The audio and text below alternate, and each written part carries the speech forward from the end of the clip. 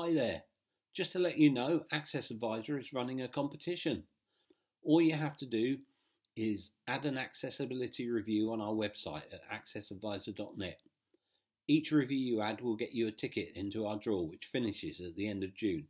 Thanks to our colleagues at accessrating.com for joining us in running this competition. The draw is open to UK residents and they must be 18 or over. We've added on the video at the end of this as to show you how to add an accessibility review. So why not get going and win some money now? Hello and welcome to this latest AccessAdvisr video. Today we're going to show you how to add a review in AccessAdvisr. It's really very simple. Firstly, log into AccessAdvisr. So go up to the top right of the screen, press the login button, and then you should get your member login details. Enter your username and password and it will take you to your profile. Next thing, go back to the home page. After that, you need to decide what you're looking for and what you want to review. In this case, we're going to review Everton Football Club. So in the what are you looking for field, we type Everton FC.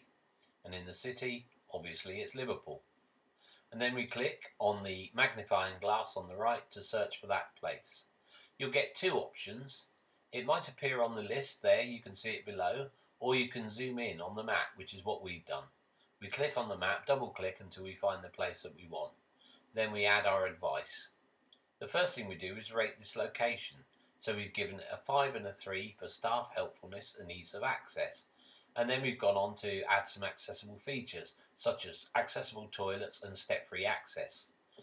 Once we've done that, click on submit and it will say your ratings have been saved. The next thing we want to do is to leave our review comments. So we go to leave review and we start typing in.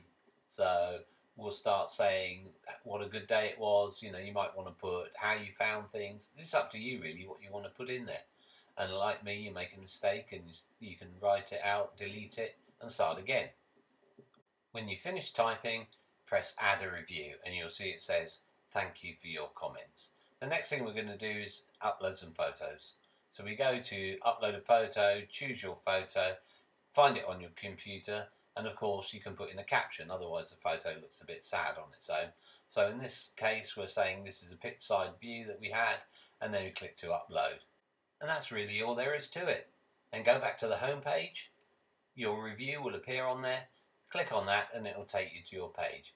And here's the final results. You can go through the page by scrolling up and down and make sure that you've put in what you wanted to do. Thank you for watching. Hope this video has been useful and that you'll continue to use AccessAdvisr in the future. Until the next time, bye!